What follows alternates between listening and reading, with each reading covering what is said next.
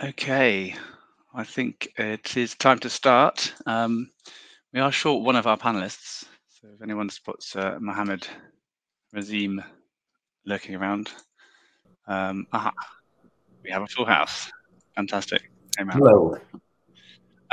So yeah, let's kick off. We've only got 45 minutes, so there's plenty to discuss. So hello, welcome to DrupalCon Europe 2021 Distributions panel. This panel is a session where we'll be discussing 4 of our distributions, Drupal distributions. We're exploring some common issues that we face and sharing some insights on how we address them. I'll let the panelists introduce themselves in a mo, but first, I am Finn from Agile Collective, Finn Lewis. We're a Drupal company based in Oxford, UK, working with public sector and private sector, non-profit sector people in the open source world. I'm joined by 3 other panelists actively growing and maintaining distributions. A little bit of background on how this came about. We've been working with the LocalGov Drupal distribution over the last 2 years, and at DrupalCon Europe 2020, we had a presentation sharing what we've rapidly learned on our journey into distributions, out of which we had a BOF about distributions, where we decided to continue the discussion throughout the year with a monthly meetup. So this meetup's been running every month over the last year, and we're continue to learn an awful lot about distributions from each other. So this panel session seemed like a logical extension and a chance to encourage more collaboration between distributions, but also between the wider community and distributions. We've got a poll running on the poll thing, just to try and gauge a little bit about who the audience are, how technical you are, whether you're developers, product managers, these kind of things. So yeah, if you can answer the poll, that would be great. And we are welcoming questions at Q&A, and hopefully we'll have time to delve into those. So if we could just kick off with a quick round of introductions. If I could ask you each to introduce yourself and give a quick summary of your distribution and who it's for. I think we'll go to Nick first, if that's all right. Hey, good morning, afternoon, evening, depending on the time zones that everybody is in. So my name is Nick. I'm the CTO of Dropsolid, and I'm here in the representation of Dropsolid Rocketship, which is a distribution that is being used by Dropsolid itself, but also our partners for building amazing digital experiences, quote unquote. That's the marketing term. But in effect, it's actually best practices of Drupal, by then also adding marketing automation and personalization for lead capturing, nurturing, etc., etc. But more about that, I think, in a bit. Thanks, Nick. And Daniel? Hey, yeah, I'm Daniel. I work for Burda. That's a German magazine publishing company. And as such, our distribution is aimed at magazine publishing companies. And our focus is more on the editorial experience. We do not provide any front end as such. And it's not meant to be a turnkey solution, because within our company, many different versions of Thunder exist that have been developed in parallel and to a certain degree with local or with different aims. So usually it's just the base for our projects and not the turnkey solution. Excellent, thanks, Daniel. And Mohammed, hi. All right, hi everyone. My name is Mohammed Razem. I'm the CEO of Vardot, a Drupal agency doing Drupal work since 2011. And the distribution we built is called Varbase. It's a starter kit distribution. We started it since Drupal 7 and updated it to Drupal 8 and 9. It is currently maintained, and it was built for us as a company to build different Drupal projects for our customers. It is open source, so it's available for everyone. And it kind of bridges both the editorial experience and some of the best practices and opinionated decisions that we think of certain contributed modules and configuration Drupal, along with Bootstrap as a front-end theme for the distribution and building websites with it. Fantastic, thanks, Mohammed. And just for completion, I mean, I'm sort of facilitating this panel, but also representing LocalGov Drupal, which is an open source collaboration in the UK between councils to develop websites for their public-facing websites. And again, is similar in such as it's acting as a starter kit for councils to speed up the distribution the development process, but also to collaborate and act as a point of collaboration between councils. So more about that in a bit. First thing I wanted to focus on was just the benefits of using your distribution versus using a custom build. It sounds like there's some commonalities of a starter kit to rapidly get some functionality out there, but there are some specific benefits, I think, in each of the distributions, which I guess speak to your audiences. So maybe can we go to Daniel first? What do you think the key benefits are? If you could summarize the benefits of your distribution. I think one of the things that differentiates us from other distributions is that we really try to have upgrade paths from one version to another version. So on the one hand, we are not giving you everything, but the parts that we do give you, we guarantee you that you can upgrade with new versions of the distribution, and even with changes of configuration that we might think are more appropriate than they were before. And this also means that the set of modules that we provide will always be future-proof. So we will always take care of being that everything of them is actually Drupal 9, Drupal 10 compatible, that any obstacles that might occur in between, that with this set of modules, you are safe from our side, that you will continue to use them.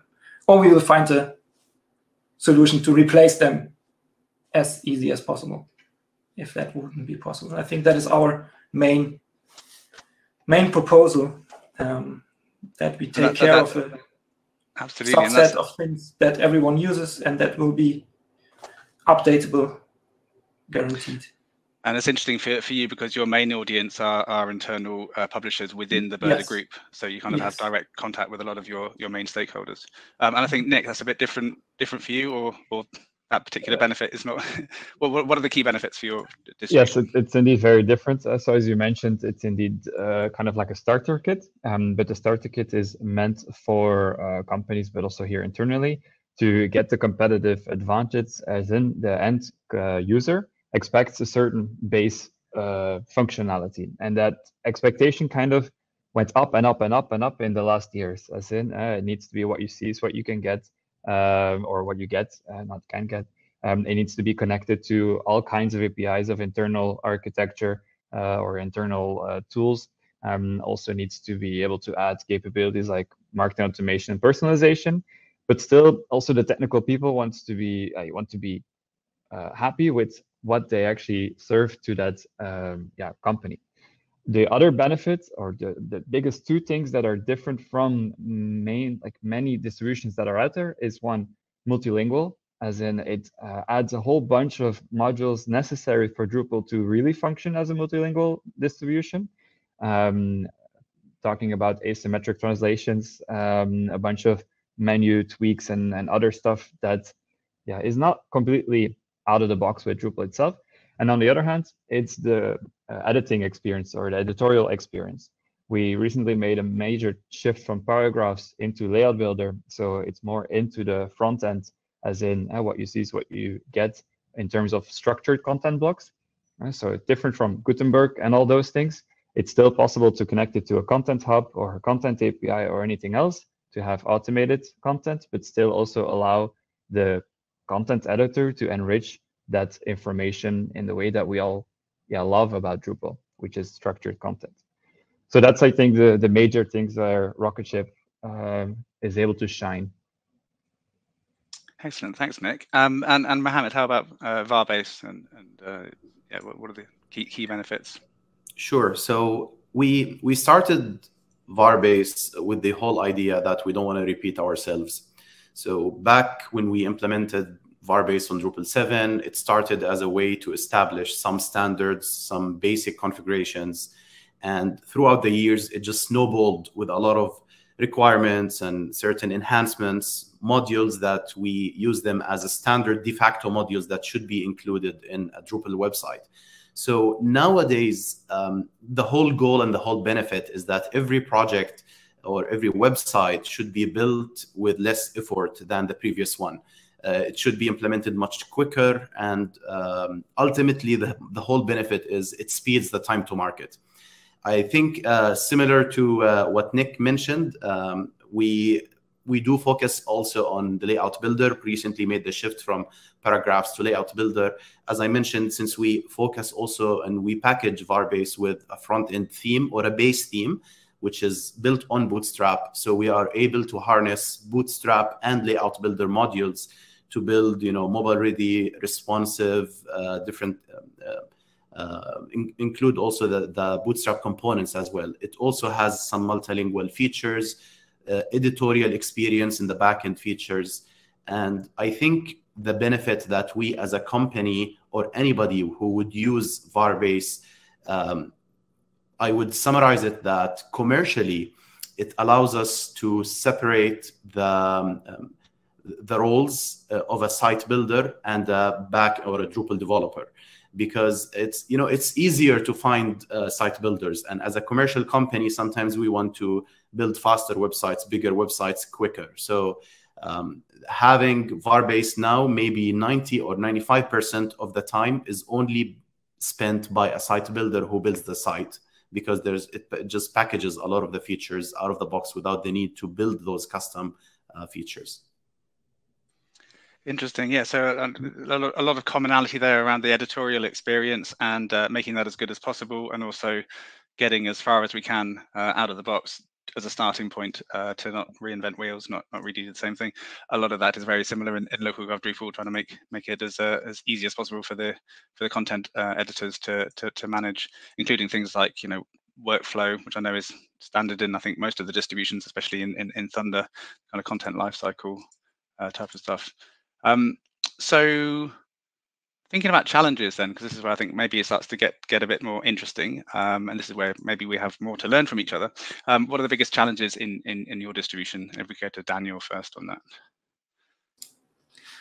Well, if you want to be updatable, then this is the biggest challenge, I would say. But if we take that out of the equation, in the beginning, it changed over the years, I would say. In the beginning, it was getting a Drupal up and running at all, distribution up and running and all. Then the how can we make sure that all the projects that now run on this distribution get the updates that we intend to have them? That was the second biggest problem.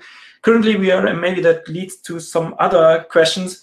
Currently, we are running more the challenge that how and who decides what should be in the distribution. So what features do we actually want, or what features do our customers actually want? Before, there was many technical things that had to be solved. That was more or less our problem. And yeah, this, I think in the last few years, this changed to how do we actually get the features that we want? And by the way, one of the trade-offs of our way of doing it is that we do not have that many features as others might have, because the more features you have, the more you would have to make sure that they are all updatable and all maintained. So this juggling would be getting worse. So we do not have so many features, but still those features that we do add, how do we decide what those features are and how they should be implemented, or how they should be shown to the editor? Do you have an answer to that? What's your current process for making that call? I have a process. I don't know if that's the answer, but for our company, it was the challenge that the different brands are very separated from each other. So they all use our distribution, but the product management is completely separated, and still they have the same requirements specifically for, well, they have similar products, but it's still the same requirements, but in different directions. And we decided that we should have a kind of organization where all the product managers of all those brands sit together with us, and we define features that are common for all together, and then put them in our backlogs, and then prioritize them and implement them.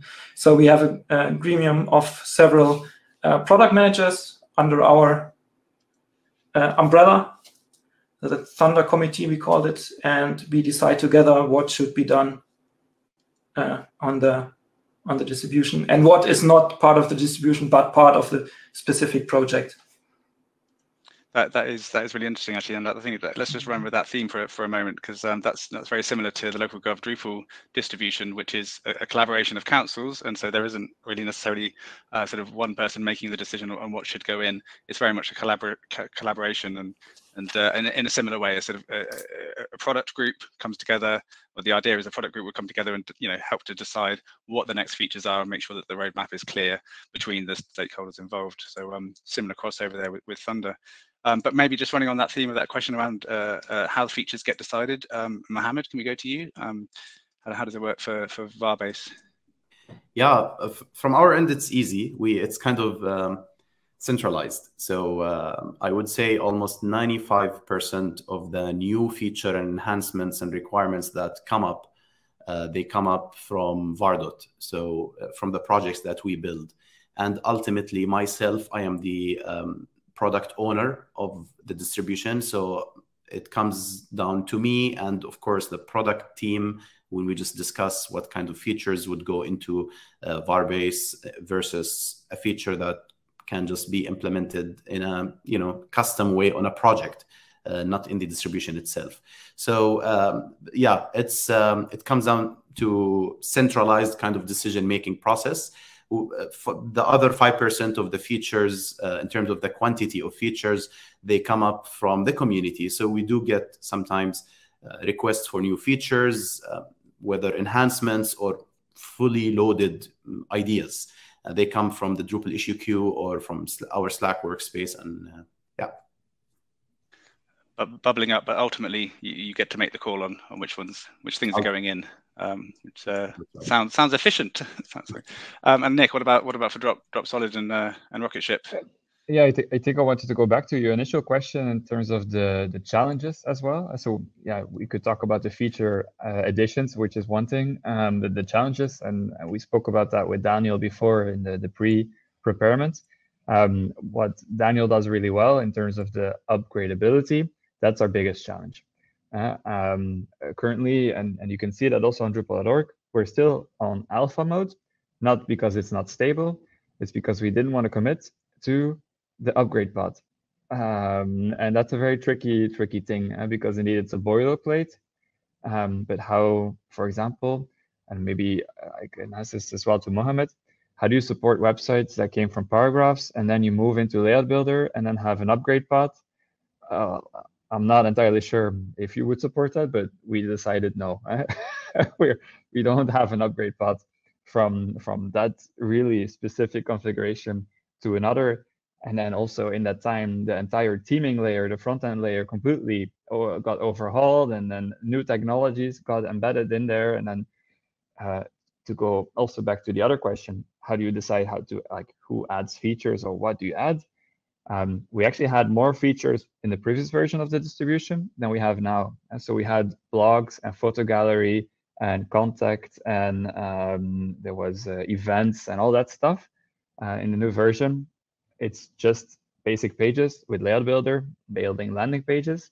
And then internally, we have instructions how to build these kind of features so that there's like a roadmap or like a tutorial for starters to build specific customizations on top of the distribution instead of automating these functionalities in the distribution. So we're now basically in the crossroad of deciding what else do we need to take out in order to go to a distribution where we can actually upgrade this on a longer period of time. If that makes sense. Interesting. So that is an ultimate goal of yours then, to get to the point where you know, at the moment you've managed to jump very quickly from one version to another version to bring in lots of new layout builder and other features because you're iterating rapidly, breaking not things, committing. The Google way, Yeah. as they say. But you would like to get to a point where it is a longer term distribution that your people are using it would be able to continue to upgrade from major version to major version. Yeah, and another challenge that we had there is that when Rocketship started, I think Dropsolid had 40 people headcount-ish, and it was all easy to go, okay, yes, no, yeah, useful, the developer changes. Now we're more than double the headcount and then have more people within management that didn't come from a Drupal background.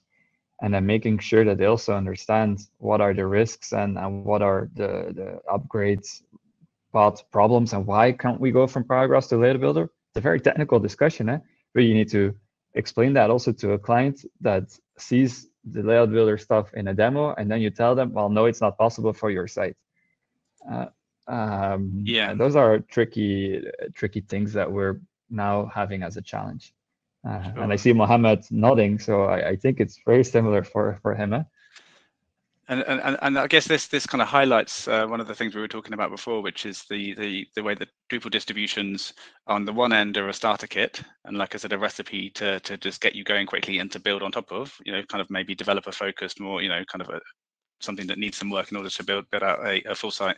And on the other end of the spectrum are things like open social and products that are fully productized, maybe software as a service, and not meant to be changed at all, and therefore the upgrade path is easier. And it seems like, I mean, there's a definite leaning towards the starter kit for, you know, for a few of us, but we're somewhere in the middle. There is that kind of crossover where some people do want to continue to upgrade and get new features, but at the same time we want to start, and that's kind of where the divergence becomes an interesting question. The difficulty, I think, lies also in the fact that there's no longer a hard cap on the end of life of a Drupal version. And so you have to be very conscious about the fact that this website that you're building probably can outlive you, in theory. In practice, nobody knows, obviously, but it's very different from when we started with Drupal 7, knowing that things are a lot more disruptive, and it stopped the train and a new thing. The world also changed. The software, the websites Drupal builds now are probably more than just a blog. So, I mean, in my opinion, at least, that is Absolutely. And so I mean, maybe just sticking on this theme of the upgrade ability, that, you know, trying to create an upgrade path. I mean, Daniel Thunder, as you said, does support that upgrade path. So how do you go about that when we're talking about divergent configuration? We're talking about these technical challenges where we're not quite sure where the people using the distribution, where they have got to, where they've diverged to, yet we still want to give them, you know, a way to upgrade. Is there anything you can share about your experience with that? Yeah, it's actually two important things, I think. One is make sure that there is not much of an upgrade necessary. So you can have features without an upgrade. It's just another module. And the other is if there is an upgrade necessary, and I'm talking about configuration updates. I'm not talking about code updates, because code updates should be solved. If there is a configuration update where we see, okay, it's necessary to change the default configuration that you installed with, because there was a mistake, or you cannot, or we want you to use something else now as a field widget, for example. What we do then is test the existing active configuration of that project in Drush UpDB, if it's the expected value from us, if it has exactly that field widget configured that we put there first. And if that is the case, then change it to whatever we want it to be now. And if it is not, then just tell the developer, okay, we tried to update this.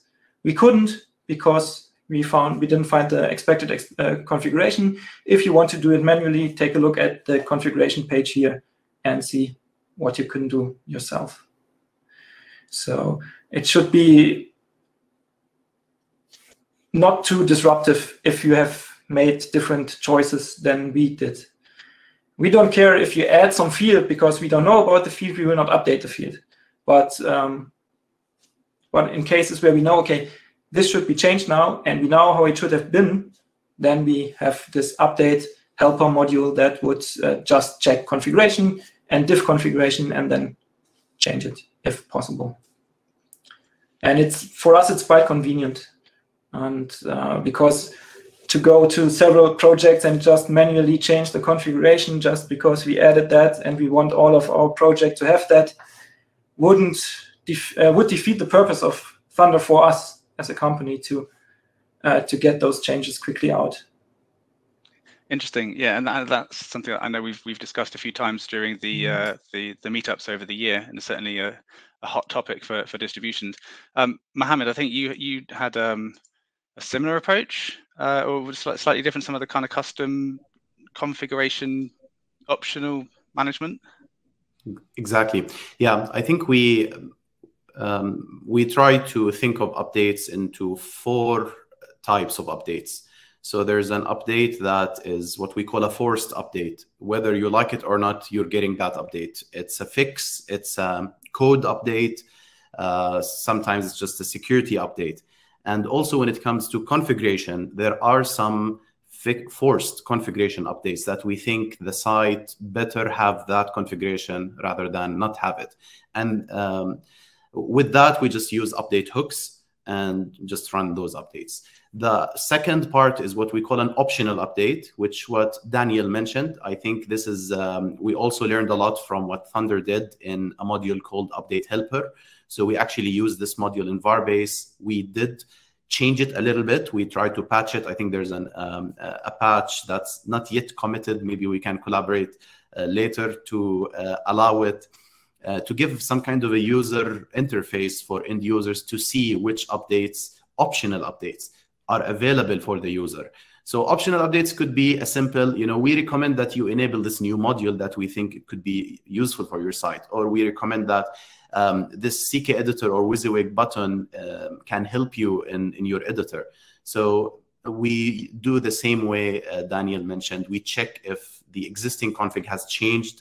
If not, the user can just pull this update from the UI. If not, they must run some kind of a drush command with -- force to override the existing config and just take it, obviously with the user's own intention. So the last 2 types of updates, it's not really a type of update, but there's no update. Sometimes we just,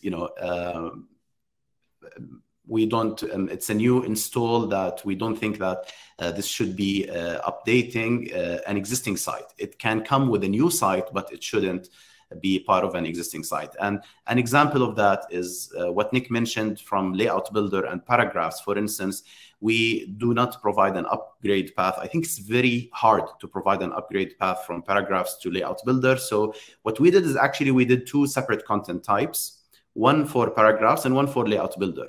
So even existing sites can have both options enabled. And it just, we tell people that the Paragraphs is legacy while the Layout Builder is new. And maybe after 2 or 3 releases of Varbase, we just deprecate Paragraphs and it's no longer going to be available.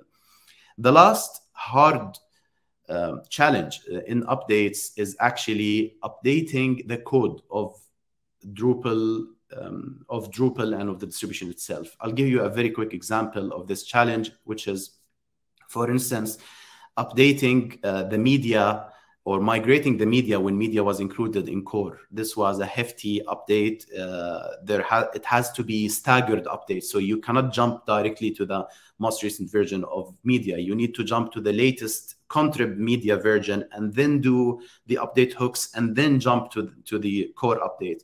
Similarly, sometimes we make decisions in the distribution where we include certain modules that we maybe after 2 or 3 releases, we decide to deprecate and remove. So these types of updates, we have built a custom tool. It's called Varbase Updater, where we kind of specify certain rules that allows the user to just run an update command and it would walk them through. Think of it as a wizard in the terminal, where just in step number 1, you need to update to this version first, run the update hooks, and then step number 2, run to the next version. So it just kind of simplifies the update process in a way that we don't think it's perfect, but it works. And this is where the last challenge that we think is, update is a very big challenge. So, and I think it's very important for the distribution, all the distributions, to come together to try to fix this issue, because this is one of the biggest negative perception of distributions, is that if I start with a distribution and that distribution later on I cannot update it, then you know what, I don't want to start with a distribution, I want to start with Drupal core. So a lot of people have negative perception from distribution because there's no proper update paths, and it becomes kind of messy for the updates. So yeah, I think that this is a very important challenge that should be addressed. Maybe to add right, one thing to that, if it's okay. Go for it, yeah. We had indeed exactly the same challenge. And one of the quote unquote fixes that we had there is that we called it an end of life script for a specific version of distribution. The thing what that script did is it moved all the modules that was in the contrib folder into the custom folder. And then suddenly it's no longer managed by an external system like Drupal.org, but it's the responsibility of the project as a whole. And then the coder modules and everything else to like fix code snippets here and there to be Drupal 9 compatible suddenly are the responsibility of the people developing the project instead of the distribution maintainers itself. It's not perfect as well, but we didn't see any other approach in order to still allow the website or the project to evolve into Drupal 9, etc., while still allowing things to get deprecated. Interesting. And I guess for you, Nick, the core part of the gnarly problems that we're talking about, updates, don't necessarily come in the wider sense at the moment because you don't support an update from one major version to the next. But in the future, all of these problems are stuff that you're going to face as well in Rocketship, and I'm assuming from what you have said. And so if we can work... and it's tricky. Deprecations, as Mahat mentioned, I think that one of the biggest issues there is that you have to go from version to version, because in the version that comes, you cannot remove the module yet, but you can disable it. And then in the version after that, you can remove the code base. But if you skip 2 versions, suddenly the code to remove the configurations is no longer there, and Drupal goes entirely crazy. Drupal cannot handle removals of modules if they're not there. Yeah. And so, but that's a general Drupal problem, and yeah, maybe that's a more generic thing. That's true. With this then points to the kind of question which we haven't really discussed in our pre talks, but around how Drupal core could better support distributions. It's something we touched on a bit early on in the year after the last DrupalCon Europe. And I know that the configuration initiative has changed things massively to Drupal 8, and those problems that we know of Drupal 6 and 7 getting stuck in a sort of open atrium based distribution extended and everything just breaks because you can't do updates is somewhat mitigated by using Composer to manage core and contrib separately from the distribution, which is mainly an install profile with a few bits of custom code. But then we've still got these problems going forward with kind of like gnarly problems around updates as core evolves. So is there anything that we know of that actually Drupal core can do to help distributions be more maintainable? I think Nick, I'm just going to start with you on that because you kind of like maybe think of the question, but I know you've got a lot of experience. It's a good question. And I think it's one of the challenges I'd love to tackle on a higher level is to include multilingualisms a lot further and a lot better in Drupal core itself, because it could remove some of the issues that we need to solve in contrib land and then also maintain on a longer period of time.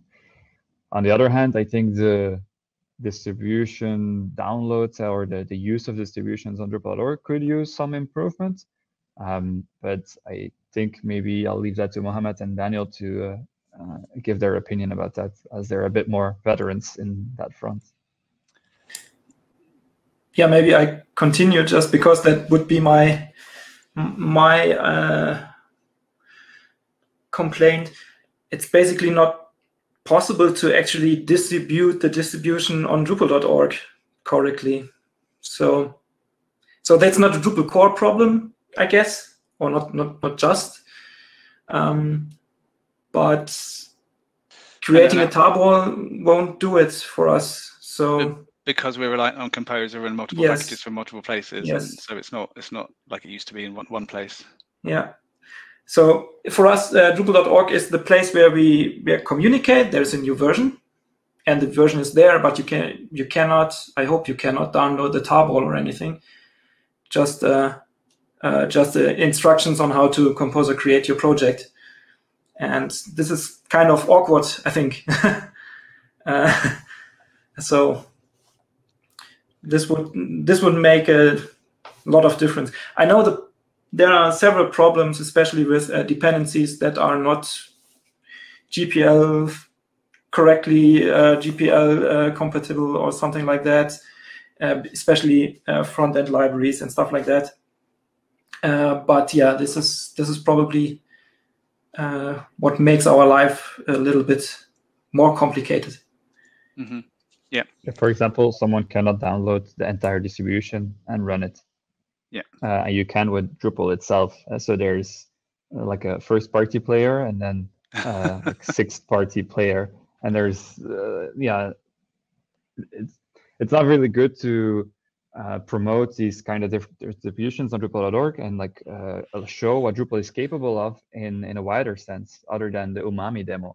And I think, yeah, if we accept these different verticals and different industries and make those first-party players these distributions, with obviously the licensing and all that stuff needs to be accommodated.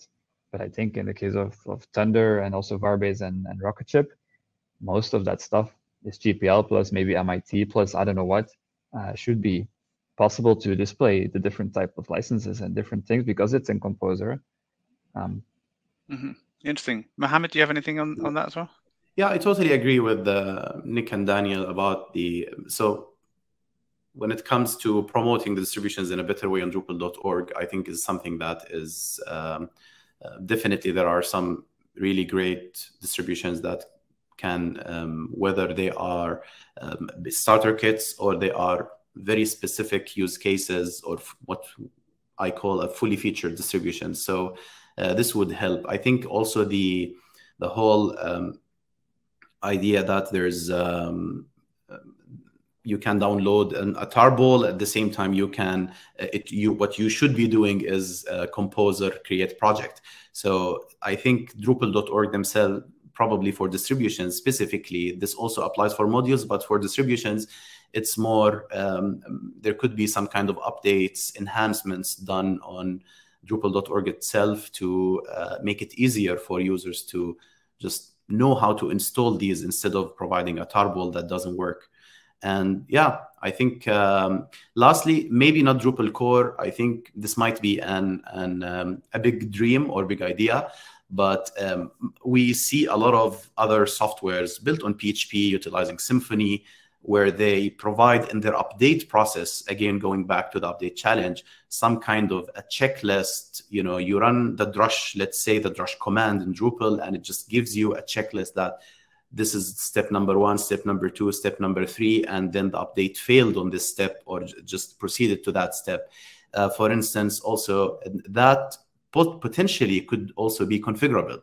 Like the challenge of deprecations, we tried to implement it in a way where we would say, for instance, skip this module and don't update it, or update to this version, and then once you run the update hooks, then move on to the next version. So I don't know if it's possible for maybe have a better configurable update manager for Drupal, where distributions could use in terms of manage, you know, version updates and version upgrades in that sense, especially that Drupal is going full force with the 6-month release cycle of new versions, and deprecations will always be part of normal life. Interesting suggestions, which maybe we can take forward over the year to come. I just want to point out there is a Q&A on there. If anybody out there wants to fire any questions at the panel, feel free to write any. I don't think there are any in there yet. At least I can't see any. But do feel free to ask questions there if that would help. If you've got anything on your mind. So while we're just seeing if anybody does, I had a little question which I wanted to ask each of you just around Drupal contrib modules in your distribution, whether you had a favorite Drupal contrib module, and if so, why? Just because I always learn a new thing every time I ask that question to people. I think, Mohammed, you mentioned one that I hadn't heard of. Yeah. I think there are two. The obvious one is Layout Builder. The capabilities of Layout Builder are amazing, and I think there's a lot of contributed modules that also make it even better and better. And it really bridges the gap between editorial experience for non-technical. So I really like Layout Builder and the suite of modules around it.